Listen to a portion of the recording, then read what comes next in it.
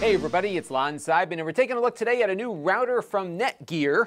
This is the XR500, and its Lamborghini-like appearance means that it is built for gaming, and this one has the DUMA router OS built in, and we're going to see what this router OS does and how well you can manage your traffic on this device here in just a second. But I do want to let you know, in the interest of full disclosure, that this came in free of charge through the Amazon Vine program. However, all the opinions you're about to hear are my own. Nobody is paying for this review, and no one has reviewed what you're about to see before it is uploaded. Let's get into it and see what this new router is all about. So let's take a closer look now at the hardware. This sells for $299 on Amazon right now, which is $100 more than another NETGEAR router with the same hardware, the R7800. This one, at least as far as I can tell, has almost exactly the same specifications, but a different operating system driving it. So if you like what you see with the DumaOS, it looks like the price premium is about $100 for that OS. Otherwise, you can get the other one and get pretty much the same performance, I would imagine, out of it. So we'll take a look at that operating system in a minute. On the front here, you've got a bunch of LED lights. There is a way to shut them all off with the exception of the power button here. I'll explain in a second. You also have a Wi-Fi cutoff switch here if you want to get everybody off the Wi-Fi network right away. And you have your WPS button here for pairing up printers and other devices that support that push button pairing with the router. On the left-hand side here, you've got two USB 3.0 ports. These you can attach remote or external storage to and use it as remote storage. So I plugged in a super fast SSD into this a little bit earlier. It showed up on my network like a NAS device would, but I'm not getting NAS speeds out of it. I'd like to see about 100 megabytes per second of data transfer on a NAS, and I'm only getting about 60 megabytes per second or so out of the router here. But you know, for dropping off documents or doing backups or something, it might be adequate for that kind of activity, and you can attach two hard drives to this if you wish. But again, it's no NAS replacement. On the back, we've got our usual array of Ethernet ports. For a $300 router, I would like to see a few more than what we're getting here. There are 4 gigabit Ethernet ports plus a gigabit LAN port here. I did some testing on my LAN, and the connection out to the internet looks like it'll support gigabit speeds up and down, so it doesn't look like there's any real hardware impediments to fast internet connections if you're lucky enough to have one. But again, I would like to see a few more ports for the LAN side of it, just because I've seen some other routers that have 8 versus 4 like this one does. Easy enough, though, to add a switch to the mix. Your power button is here. You've got a hardware button, which is nice. So if you want to turn it off, you can actually shut it down physically here with this nice push button. On the other side here, you've got the LED on-off button. And what this will do is stop all the blinking lights on the front. So I did that a little earlier. You can see what happens when that switch is thrown. It basically turns off all the lights with the exception of the power light so that you know it is on there. Inside, it has a 4x4 AC wireless radio, which we'll test the bandwidth of in just a second. So very nice to see a good number of AC wireless channels available. It supports MIMO and all the other stuff that these high-end routers tend to support there. I did a range test a little bit earlier in the house just to see how this one compares to the other Wi-Fi devices I use around here. And I found on the 2.4 gigahertz spectrum that I was doing about 13 or 15% better than I was with my Synology router, the AC2600 I've been running with for the last year or two. So definitely a good range here on this one. Even the 5 gigahertz seemed to do slightly better than some of my other equipment in the house. But I do like to remind people that wireless is different in every situation. I live in a very sparsely populated area where I don't have a lot of competing Wi-Fi access points coming into the mix. So generally, I get good Wi-Fi coverage throughout my home. But if I go out to New York City, for example, and visit some friends over there, there's a gazillion access points all within the same building that will interfere and reduce your overall range. You also have other factors like the construction of your home. So you could be in a place like me, but if you got a lot of concrete and stucco all over the place, that might be absorbing those radio frequencies more than my wood frame construction house might. You also run into a number of other scenarios too that will impact your overall performance. So what I like to recommend, especially for gamers, is that you get yourself situated in such a way that you can get your computer hardwired into the Ethernet ports on these types of routers, because you will get the best possible performance out of that. Now, with that caveat out of the way, we're going to run a real perfect world simulation here on the local network. So I've got this MacBook Pro connected wirelessly to the router here. It's sitting right next to it, as you can see. And we're running a test called an iPerf test, which is measuring the amount of bandwidth we can push through the pipe. And what we're doing here is basically sending data wirelessly to the router and then out through this Ethernet cable that's connected to a computer that is underneath the desk right now. And this is how we're able to measure the potential speed of the wireless radio here, at least with this configuration. And as you can see here, we're getting about 800 megabits per second from the computer to the router over to the other computer that's connected up via a wire. And that is a very nice amount of performance that we have as a potential here. But remember, we're on our local network. I unfortunately don't have that kind of speed going out to the internet. And of course, there's nobody else using this right now, and I don't have a lot of interference in my home either. So your mileage is going to vary. The further you get away from it, the less performance you'll see here. But this is what I'm seeing for its potential here, and I am quite pleased with what it's able to deliver. Now, the real value to this, I think, is the DumaOS that's built into it, because it makes things very simple for sharing your internet connection with other people in the house. And that is something that many other routers do, but don't seem to do as well as this one does, at least from the standpoint of making it quick and easy to get it working and for you to be able to quickly understand exactly how it works. And if you ever had issues when everybody's home in the house and streaming Netflix and everything and your game starts to drop off, there's some things here that you can set up to basically carve out some bandwidth for yourself that doesn't get shared with anybody. So let's take a look and see how that works. So this is the DumaOS dashboard. This is what you'll see when you first log into the router with its web-based control panel here. And it looks really nice. In fact, you can move everything around and adjust things. You can grab these little applets from all the other options here on screen. So for example, if I wanted to maybe drop the log section into the front dashboard, I just have to click on that little push pin there. And then when I go back to the front page here, you'll see the logs there. I could maybe make this a little bit wider here to get a better view of it. So you do have a lot of flexibility here as to how you want the router to present information to you when you first log in.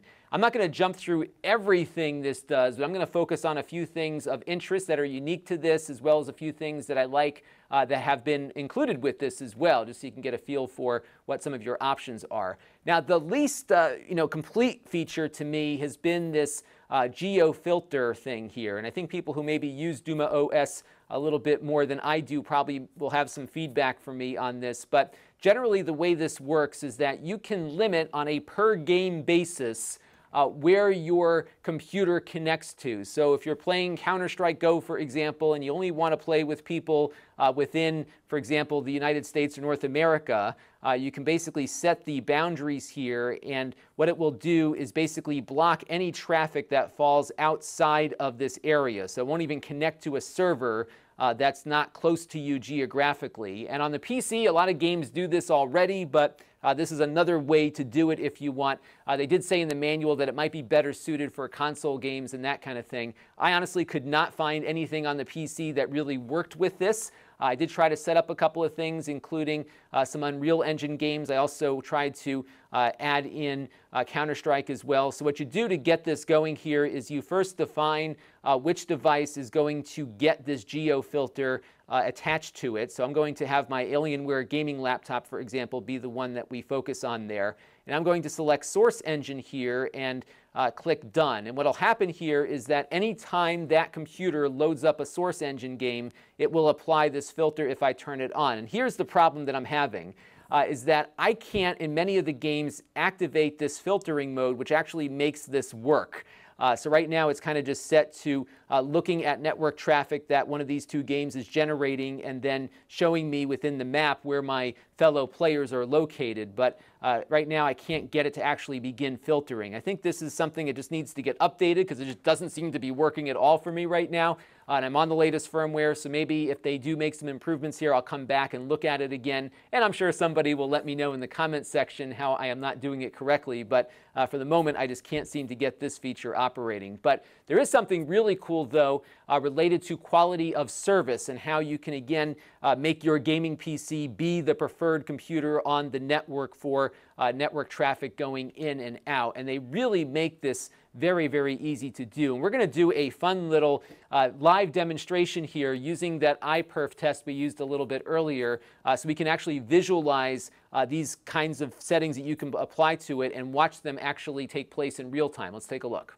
So here we are on the quality of service settings for the DumaOS here, and right now we've got all of our computers here represented on this little chart, and you'll see the number 13 here because right now these are all set to basically share the bandwidth equally. But what we can do is actually drag these little icons around and adjust the priority pretty quickly. Now before we do that, let me show you what we're going to do here with this little real-time test. On the right, I've got an Intel NUC that is pushing data through the router to another computer on my network right now. We're actually using the router and simulating an internet connection here. So these pings are going out to a computer outside of the router's local network.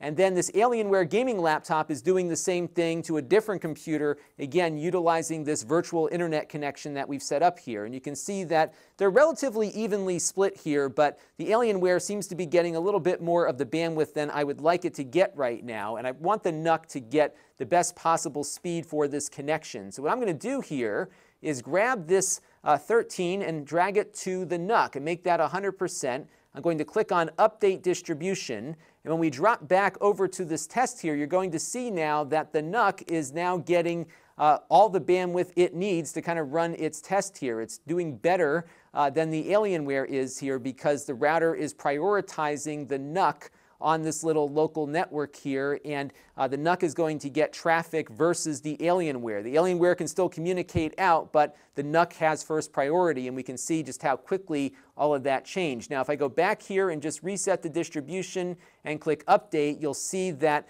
change here very rapidly. You'll see it kind of drop off for a second, and now they're more evenly split again, or at least the NUC isn't doing as well as it was before. So this is something that's on a lot of other routers, but I found it to be very easy to configure here because it does a lot of the setup for you. Typically with quality of service, you need to know what your speeds up and down are. The router does that test automatically and adjusts things so that all you need to do here is just move these sliders around to get all of this working. You can also jump into an individual device here and adjust its percentage this way as well. So if you wanted to get a little more granular, maybe type in the number or something, you could do that here too. So that's pretty helpful. Now another neat feature of the router is its anti-buffer bloat protection, and you'll find that on the QoS screen here just above the graph we were just playing with. And what this is really useful for are for people like me that have limited upstream bandwidth. So my upstream on a good day is about 12 megabits per second, and if I'm playing a game and then my kids start uploading something to YouTube and my wife sends out a huge big email attachment, that upstream connection is going to get saturated very quickly. And a lot of routers actually have a feature built into them to kind of hang on to upstream packets until that upstream pipe gets a little freed up, and then it releases those packets out to the internet. That works fine if you're uploading an email attachment or something to FTP, but not so much in a gaming environment where you need all those packets coming back and forth in as close to real time as possible. So what you can do is enable this feature to prevent that buffering from happening. And they've got some options here. One is to just turn it on so it's always available to you, which might be useful if you've got a lot of crazy stuff going on your network. And they give you some really good tips here as to how to configure this properly. So right now it's telling me that I need to lower my sliders below 100% so that we don't saturate our connection here when we activate this feature. So you might want to turn your upstream down to maybe 90% to have some room here for this feature to activate. These maximum bandwidth settings here are based on the speed test that the router runs in the background. So if you're not seeing your full connection speed, you might want to get get everybody off the network and have it run that test again to get yourself to your natural bandwidth allocation, if you will. But one feature that I thought was kind of cool was the ability to use this high priority traffic detection, which doesn't always turn on this feature, but will enable it when you've got something that should turn it on, for example. And the way you do that here is you go over to the traffic prioritization at the bottom of the screen.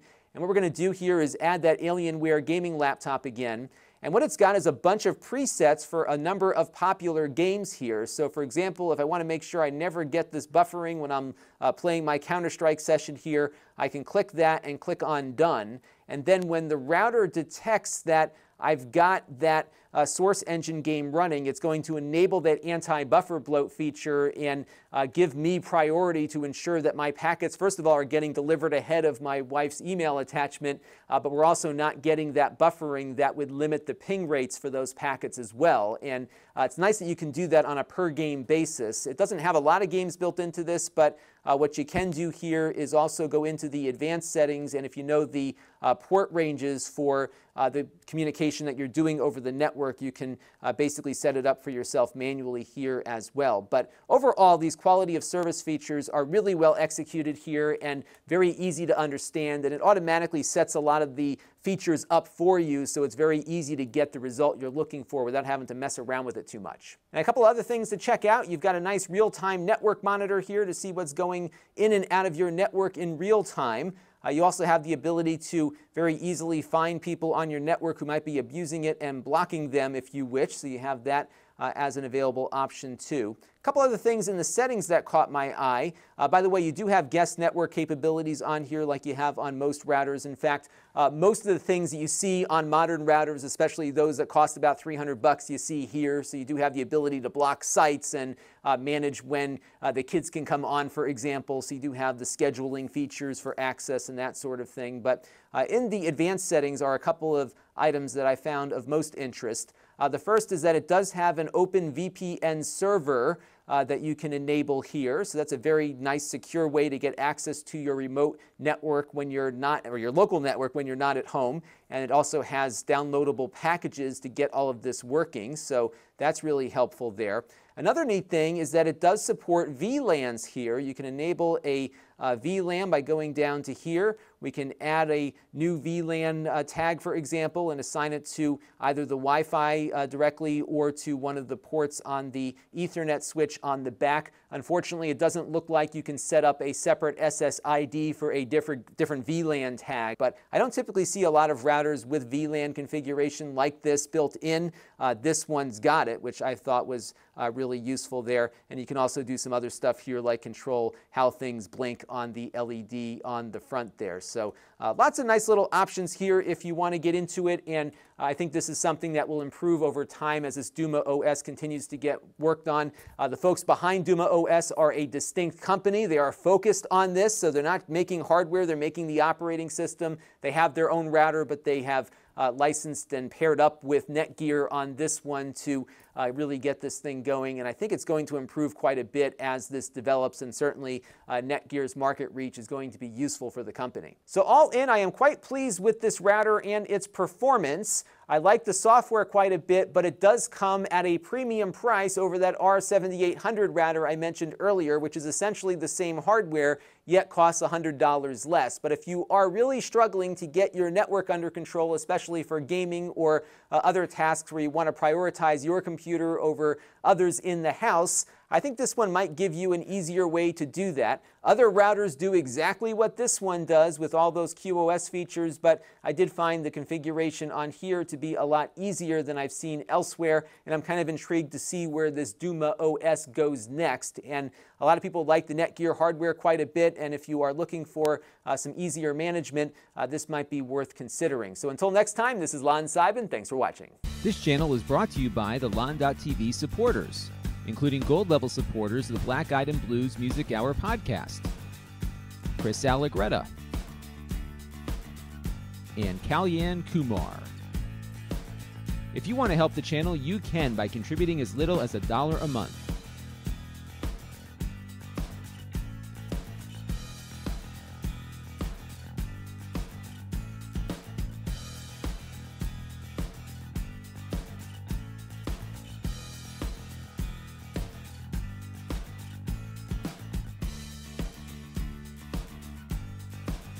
Head over to Lon.TV/support to learn more.